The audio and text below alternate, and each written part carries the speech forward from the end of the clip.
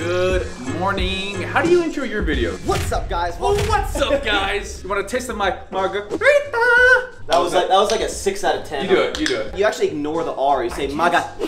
Oh, that's what it is. I feel like Max and I are long lost brothers. Yeah. I feel like his sense of humor, every time, I just think he's hella funny. I watch him and I'm like, I'm gonna use some of his materials. I got him here in the building today. He steals all my jokes. I do. I feel like Max is one of those people, like in high school, you would have been afraid to like start beef with him because he's really quick and snap back at you. I want to be more like that. I was like 100 pounds in high school, so you definitely would have made fun I'd of have me. been like, oh, Max, but then secretly you're like, this kid's gonna roast me. Yeah, I would make fun of everyone. And let's be honest, I thought, I've done podcasts before where it's been like, hey, we're gonna do a podcast. Guy comes in, little microphone, laptop. Max brought the whole damn studio with him to St. George, Utah, which he actually loves. He's thinking about moving here now. Oh yeah, I thought the Rocky Mountains would be a little rockier, but honestly, that John Denver's great. full of shit.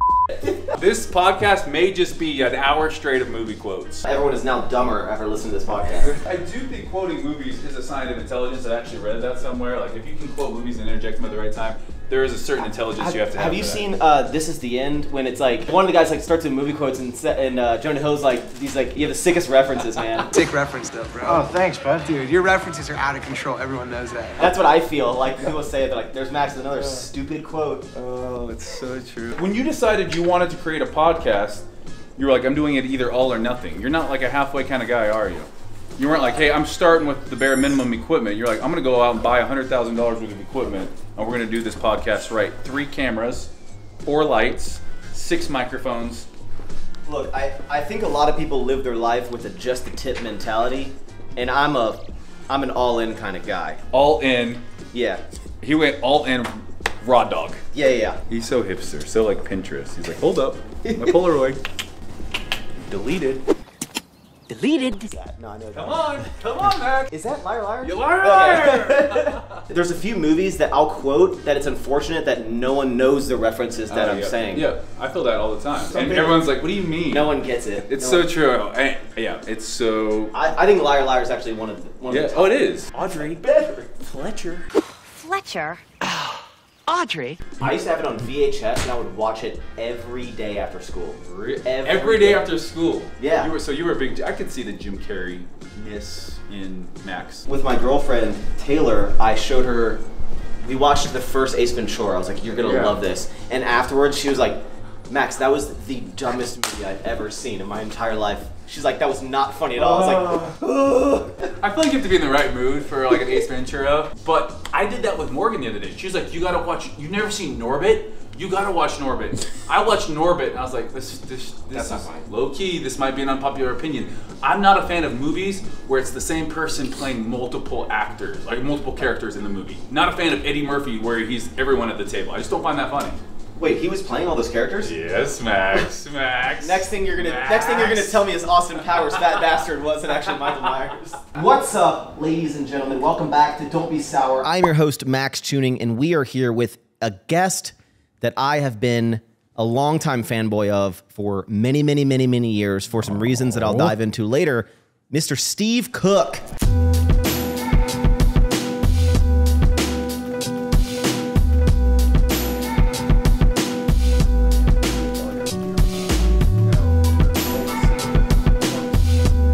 I had one move. I was strong. I had one. I want to know what your one move is. I would wait till they would shoot, go for like a takedown, and then I called it the cement mixer. I don't know if it's called that, but basically they would shoot head like a. I guess I would put them in a reverse headlock, and then up and under, like underneath their arm here, and then turn them and pin them. Yeah, and now that's what he does with Morgan. Actually, Morgan is the scrappiest person I've ever met because she's so flexible and she has this gymnastics background. So she's so flexible and so strong with her grip. Half the time I'm like tapping out. Like Morgan, like if she did women's jiu-jitsu, she would be in the UFC in 5 years, like and dominating the UFC. I'm kidding you not. Proud to announce, Morgan, get in here. Your announcement to the UFC is coming out right now. Thank you so much for tuning in. Eat more sour strips and ever forward. That was so good. Let's go work out. Oh yeah, we're about to fitness. Fitness. Woo. I need a sour strip. So like from then to, I would say probably 2010 was the golden era of like, you had Wedding Crashers. Like I quote Wedding Crashers a lot. Zoolander I quote all the time. Steve just watched White Chicks. Never seen. So freaking pissed.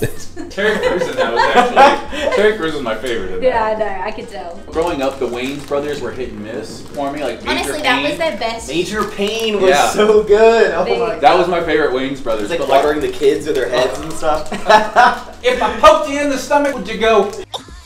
The one time I knew Taylor was a keeper, I was like, Taylor, we have to watch Dumb and Dumber. Like, we have to do it. And she loved it. She did. She quotes Dumb and Dumber. Have you seen Dumb and Dumber? Yeah, I saw it ages ago. Morgan, it was like the same thing. I had a deal breaker. I watched Top Gun like as a kid, like in college. I was like, Top Gun, 15 minutes every night. Like, I just loved it. Morgan had never seen it.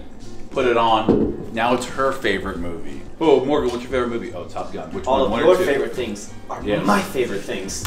What would you say you quote the most? Dumb and Dumber, Nacho Libre, Joe Dirt. I quote Shrek actually a lot too. I'm a gumdrop button. I actually say this a lot too. I'm a real boy. 3, 2, 1. You never graduated.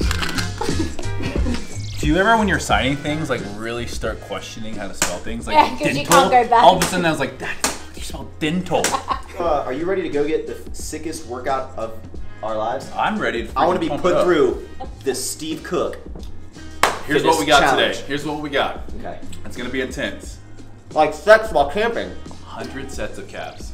Oh, Max is so mad right now! Let's get back on the plane, guys. We got about 45 minutes to get in a workout before Max has to get on the road back to Vegas. So I think we're just gonna blow up back. Do some supersets. Start off with 10 sets of 10 per time on pull-ups. I'm really bad at pull-ups. You're bad at pull-ups? I can do the same amount of pull-ups that I could 10 years ago now. No, you're not just. It's time to jump on the fitness culture app. We'll get that changed. Shut up, fitness culture app. All right, let's go.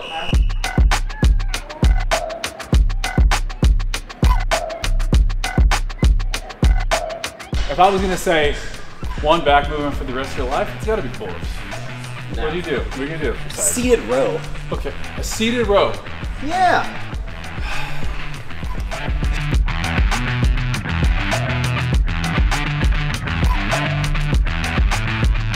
It's a little Charles Glass special. Single arm dumbbell, but a little angle. How heavy you go? So we're pulling across the body. 70s on this one here. So feet 45 degrees, pulling to the hip.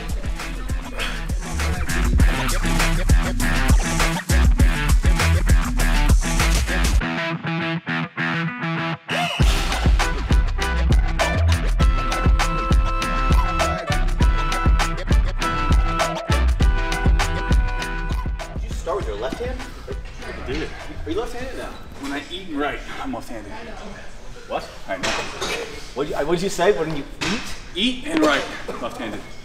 Throwing a baseball. That means you're left-handed. It's not though. I hit a golf I ball. would say writing is the determining factor of which one Would you you? are. Yes. But if I throw a ball, shoot a Who cares basketball. about sports, man?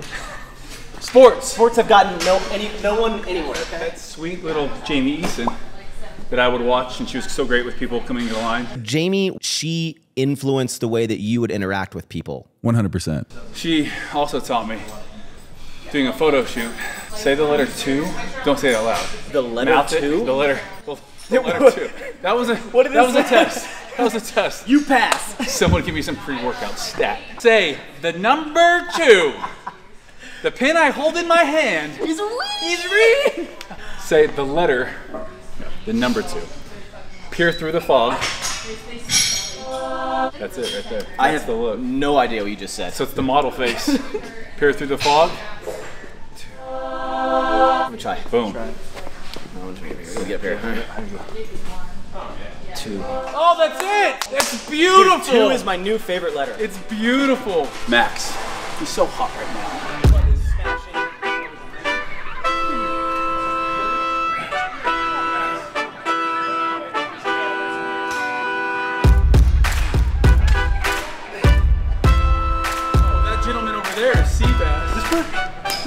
Cowboy butts drive me nuts. That is the back portion. Make sure you come in later today and hit biceps. That was a good back day. It was quick. 45 minutes Okay, what has it? down the pain train of back. started off with, what do we do, 5 or 6 sets of 10? I think we did like 30 sets of 20 reps each It pull-ups. was a lot. It was over 1,000. Not if you could count. I can barely lift my right arm. You have to get to Vegas. You're flying out. Max didn't know there was a time zone change. If you guys were wondering, Vegas is on Pacific Standard. Utah is on Mountain Standard. Which, by the way, a lot of people didn't even know Mountain Standard Time existed. Nah, no. Turns out that everywhere you go, there's different time zones. But if we miss our flight, we'll just hit up Omnia. Oh yeah, just go a little play club. Well, if you hit that up, let me know. See if the old ball and chain will let me out for a night with the boys.